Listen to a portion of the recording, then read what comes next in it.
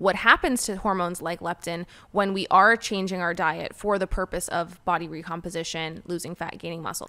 Yeah, so leptin is a hormone that is very much impacted by being in a caloric deficit or in a hypocaloric state. So essentially, if you are trying to lose weight or you are actively losing weight, that you're likely in a caloric deficit, right?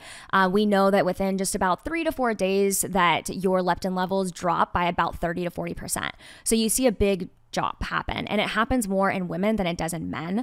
And leptin is going to make your body crave more food, essentially is what leptin is going to do. And it's going to make it harder for you to be able to see body fat reductions happen as well. So if you have been in a caloric deficit for some time, then it can be helpful to boost those leptin levels by providing carbohydrate in a surplus of what you normally do.